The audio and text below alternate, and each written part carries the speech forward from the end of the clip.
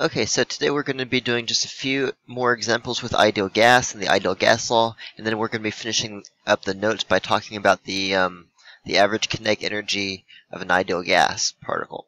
Okay, so let's start with some IB examples. So this question, this is from a past IB exam, and you can tell from the formatting. The question says an ideal gas. Okay, so I'm going to underline that. That's important. Let me erase that blip. An ideal gas is contained in a thermally insulated container, a cylinder. That basically means that the heat in the cylinder can't go to the outside by a freely moving piston. Okay, so this top right here, this is a freely moving piston, and it's obviously free to move. That means it's not fixed in place. It says the gas is compressed by the piston, and as a result, the temperature of the gas increases.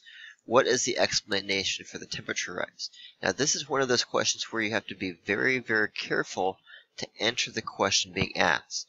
Okay, so based off of everything we've talked about up until this point, see if you can pause it here and answer this question.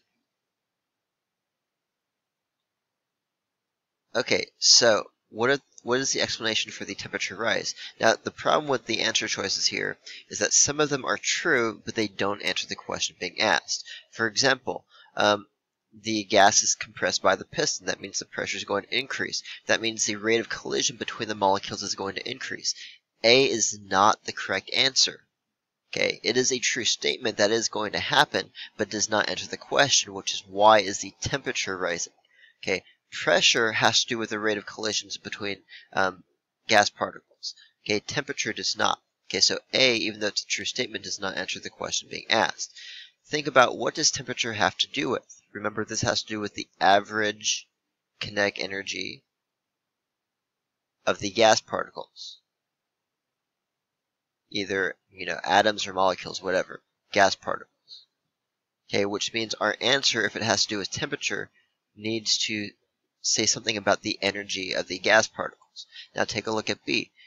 Energy is transferred to the molecules by the moving piston. Does that have to do with energy? Yes. Okay, B is actually going to be the correct answer. Now you might ask, how can energy be transferred to the molecules by the moving piston? Well, just think of it like when you play baseball and you move the bat towards the ball, when they collide, energy transfers from the bat to the ball. Or if you think of like hitting a tennis ball, it's the same thing. When the tennis racket makes contact with the tennis ball, energy is transferred in that collision, and then when the tennis ball moves away, it has gained energy. Okay, B is going to be the correct answer because it answers the question being asked. C is a true statement. Okay, it is true that the molecules of the gas are going to be pushed closer together because the overall volume of the gas is going to decrease. That does not answer the question. D, the rate of collision between the molecules and the walls of the cylinder increase. That is also a true statement, but it does not answer the question. And actually, this is the one that has to do with pressure. If you go back and look at your notes, the pressure inside a container of an ideal gas has to do with the frequency of collision between the gas particles and the container walls, not actually the rate of collision between the particles themselves. So this one, does not have to do with pressure. It is true, but it doesn't have to do with pressure. D would be true if you replace the word temperature with pressure, but the only one that answers the question being asked is B. Okay, so pause it here if you need to. Okay, now let's go to the next question. It says the equation of state for an ideal gas, PV equals nRT, describes the behavior of real gases, and then we basically have a multiple choice question where we are asked about under what conditions does this ideal gas equation work. Okay, so pause it here and see if you can answer this question. Okay, so remember that the key distinction between real gases and ideal gases is that in a real gas, you cannot ignore the electrical interactions between the gas particles. Now, when that happens is when the gas particles are really close together. So typically you see real gases stop behaving as ideal gases at higher pressures, lower volumes, and moderate temperatures. Okay, so we want to know under what situation can we treat a real gas as an ideal gas. B is out. Okay, not only at high temperatures can you approximate a real gas as an ideal gas. C is out. The large volumes part is fine, but we don't want large pressures, right? Because large pressures mean that the gas particles are colliding with the container walls often, and that means that if there's a high rate of collisions, that means they're probably spending a lot of time close together, which we don't want. We want the gas particles basically to be as spread out as possible, because if they get too close together, then they start affecting each other. Okay, so C is also out. D is obviously not true, and so that leaves A. Okay, low pressures, which corresponds to large volumes, of course. Okay. All right, so let's take a look at one more question. An ideal gas is kept in a container fixed volume at a temperature of 30 degrees Celsius at a pressure of 6 atm is not the SI unit for pressure. I'm kind of confused as to why this isn't an IB question. ATM, again, is atmosphere. It is a unit of pressure, but it's not the SI unit of pressure. So I'm not quite sure why we're dealing with that here, but that's fine. So the initial temperature is 30 degrees Celsius. I'm going to call this T1. This is the original pressure. I'm going to call that P1. The gas is heated at a constant volume. That is important. Okay.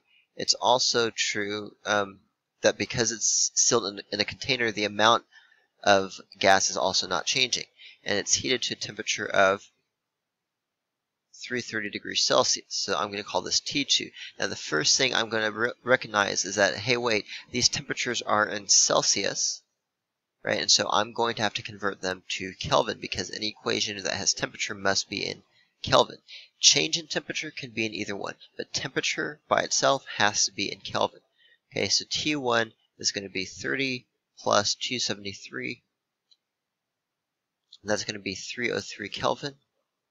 And then T2, I'm just going to do that here, is going to be 330 plus 273. And that's going to be 5,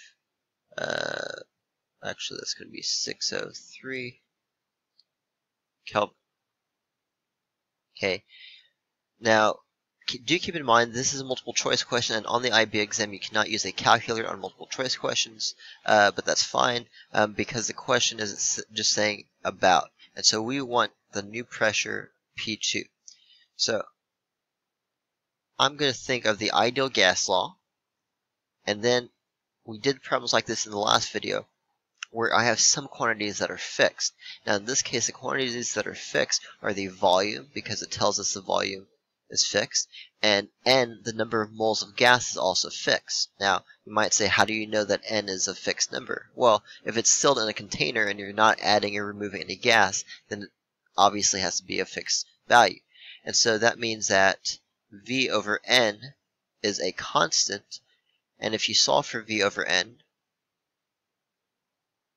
then I guess V over N, that would be RT over P, and this has to be true for any T and any P. Now of course R is just the gas constant, that doesn't really matter too much, but if the left side is constant, that means the right side also has to be constant, and so it has to be true for any value of T and P that we choose. Okay, so that means we can set it up like R T1 over P1 equals R T2 over P2, because again this ratio has to be the same no matter what the temperature and pressure are. R is the same on both sides, and so we basically have this ratio that has to be satisfied. Now if we want to know the new pressure, we want to find P2. P2, if you just rearrange this, would be equal to, let's see, P1 T2 divided by T1. That's just basic algebra. P1 was 6 atmosphere, and then the ratio of T2 to T1, if you're just looking, if you don't do the conversion, you might think it's 330 over 30, but it's not, because remember we had to convert these temperatures to Kelvin. And so that ratio is actually more like 603 to 303. Now, 603 divided by 303 is very, very close to 2. And so P2 is going to be very, very close to 6 times 2, which is 12. And again, you could argue, well, if you plug that into the calculator, it's not exactly going to be 12, but that's fine because that's the best you can do without a calculator. Remember, on these multiple choice questions, you cannot use a calculator on the IB exam. That's why the question says the new pressure of the gas is about. Okay, the only one close to 12 is C. Okay, so the answer to the question is C. Okay, so pause it there if you need to. Okay.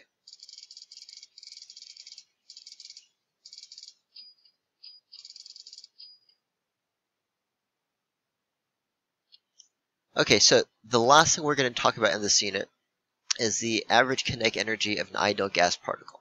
And we're going to just kind of go through these slides in the notes. I'm not going to prove any of this to you. There is an equation that you need to be able to use, and you need to know what it represents, but you don't need to understand where it comes from. If you want more details, you can read about it in your IB physics textbook. Okay, so here's what it says in the notes. It says, since ideal gases have no intermolecular forces, their internal energy is stored completely as kinetic energy. We've talked about that before. The individual molecules making up an ideal gas all travel at different speeds. That's why we talk about the average kinetic energy, because if you have like a whole mole of an ideal gas, some particles might be moving very slow, some might be moving very fast. Temperature is a measure of the average kinetic energy of those particles. Okay, but you do need to understand that some of them, that they don't all have the same energy, of course. Without proof, the average kinetic energy of each ideal gas molecule has the following forms. Notice, by the way, that on this slide in the notes, they have EK, okay, with a line over it. Anytime you ever see something with a line over it, that represents an average value. So EK is kinetic energy.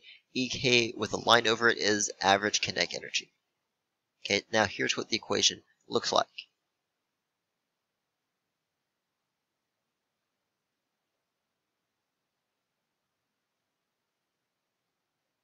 Okay, so EK, actually let me erase this. Okay, so EK with a line over it, and again this is the average kinetic energy of each ideal gas molecule. Okay, so for a single ideal gas particle is equal to 3/2 times KB. KB is a constant known as the Boltzmann constant. The value for the Boltzmann constant is down here. It is about 1.38 times 10 to the negative 23 joules per Kelvin. Okay, you can look at the unit right there, joules per Kelvin. That value of the constant you don't need to memorize or anything, but do note it's a very, very small number. So the average kinetic energy, EK with a line over it, is equal to 3/2 times KB times T, where T is the temperature of the ideal gas in Kelvin. Now, in other words, what I'm telling you is that for an ideal gas, the only property that affects the average kinetic energy of the ideal gas particles is the temperature. Because KB and 3/2, those are both constants, the only variable would be T, the temperature of the ideal gas, in Kelvin. In the notes, it's also written in this different form, 3RT/2 and A. It all works out to be the same. R is a gas constant. Na is Avogadro's number. Remember, that's the 6.02 times 10 to the 23 value. Either way, it's a constant. The only difference is they've basically simplified this constant divided by this constant into the Boltzmann constant, the 1.38 times 10 to the negative 23 joules per Kelvin. And again, this is stated without proof. You don't need to know where this equation comes from, but you do need to know how to apply it. That means given the temperature of an ideal gas, you should be able to find the average kinetic energy of one single ideal gas particle. Okay, just based off of the temperature in Kelvin. So let's do some examples with that, and then we'll be done with the notes. So I'm going to erase this.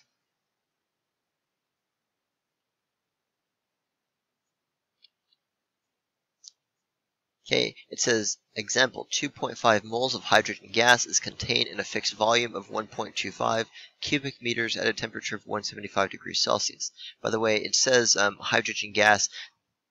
The type of gas does not really matter. That's one of the cool things about an ideal gas. First, it says, what is the average kinetic energy of each atom? Now, all we have to do this is use the equation. Again, there's a ton of gas particles in an ideal gas, typically speaking, especially in 2.5 moles. Some of them have a very high energy. In fact, a lot of them probably have a high energy. Some of them probably have a very low energy. This is only having to do with the average kinetic energy of each atom. Okay, so this would be 3/2 times Kb times T. And this is a very easy calculation for you to do. All you need to do is make sure that you recognize that the temperature must be in Kelvin. Okay, so they give us the temperature in Celsius. We do have to convert that to Kelvin. Again, any equation with T in it must be in Kelvin. If you see an equation with delta T in it, that can be in Celsius or Kelvin. Okay, so this is a very easy calculation. We're just going to plug this into our calculator. 3/2, that's the same as 1.5, times the Boltzmann constant. Remember that 1.38 times 10 to the negative 23 is the Boltzmann constant.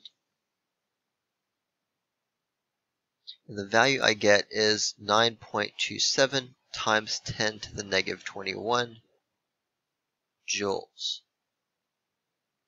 Okay, that is the average kinetic energy of each atom in the container.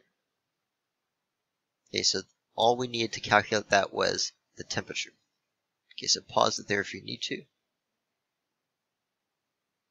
Okay, keep that value in mind. 9.27 times 10 to the negative 21. And the next question says, what is the total internal energy of the gas? So first I'm just going to write that down. 9.27 times 10 to the negative 21 joules. Remember that internal energy, by definition, is the total kinetic energy plus the total internal potential energy of all of the atoms or molecules making up an object. Now, in the case of an ideal gas, there is no internal potential energy. There's only internal kinetic energy. And so the total internal energy is the same as the total kinetic energy. Actually, let me write EK for kinetic energy. Total kinetic energy of all of the gas particles. Now you might say, well, didn't we just find that in the last problem? No, because remember that was only the average kinetic energy for a single gas particle. So to answer this question about the total internal energy, we need to take this value that we just found and multiply by how many gas particles we have. Okay, so, well, how do we know how many gas particles we have? I will show you. I'm just going to erase what's down here, so I have lots of room. Okay, so to find out that is very, very easy. Remember, we've talked about the mole as just being a counting value, a quantity value. 1 mole of anything has a value equal to Avogadro's number. And so 2.5 moles, doesn't matter what they're moles of. In this case, 2.5 moles of hydrogen has a quantity equal to 6.02 times 10 to the 23 hydrogen atoms. Okay, just based off of the fact that that's what a mole represents. 1 mole of anything, it doesn't matter what it is, 6.02 times 10 to the 23 of that something. Okay, and so we can very easily do this calculation, figure out how many atoms there are, and then multiply by the average kinetic energy of a single particle. Okay, so I'm just going to do this calculation really quickly. Just type that into your calculator. 2.5 times 6.02 times 10 to the 23. That gives me 1.51. I'm rounding up times 10 to the 24 hydrogen atoms.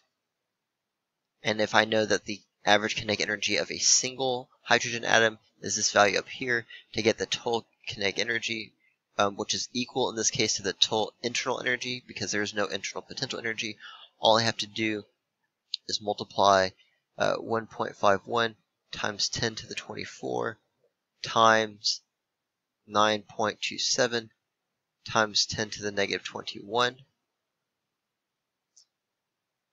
And so I'm going to put that into my calculator, 1.51 times 10 to the 24 times 9.27 times 10 to the negative 21. And I'm just going to round to 2 sig figs. It's somewhere about 14,000 joules. Okay, it's like 13,900 something. It's about 14,000 joules. Okay, so that is the total internal energy of the gas. So again, these calculations are not hard to do as long as you know what everything in the equation represents and you understand the definition of what internal energy is, especially for an ideal gas. This is one of those reasons why definitions are important. If you can do that, then these calculations are not difficult at all. And so I think we're just going to look at one or two more problems. Pause it here if you need to.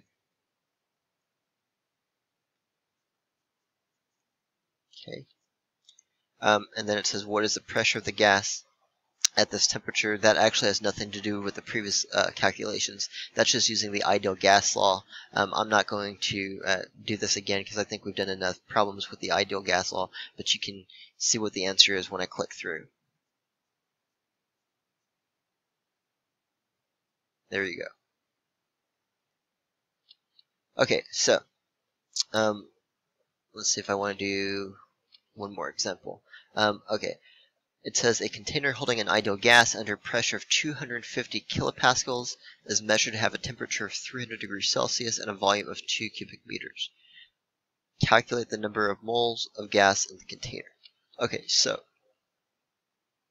I'm actually going to go out here so I have more space to work with, and I'm just going to really quickly do this example. What I would recommend is that you actually might want to pause it here, and then you can check your work after I go through these examples. Okay, so this is going to be example 2. So I'm going to start with example 2a. Again, here's that example. You can pause it here if you want, and then I will have the answer for you to check yourself momentarily. Okay, so here is my my work and my answer for example 2. For the first question, the number of moles, the ideal gas, I got 105 moles of ideal gas. Remember that the ideal gas constant that we're using is 8.31. Don't forget to convert your temperature in Celsius to Kelvin, and keep in mind that this is kilopascals, which is why I replaced that K, which is kilo, with 10 to the power 3. So you should have gotten 105 moles of ideal gas. Okay, so now we're going to take a look at the next question, where it asks us to find the average kinetic energy of each ideal gas particle and calculate the internal energy of the ideal gas. So I'm not going to go through step by step again, just because I don't want this video to be too long. But you can see my work here. If you pause it here, I'll have my work up in just a second.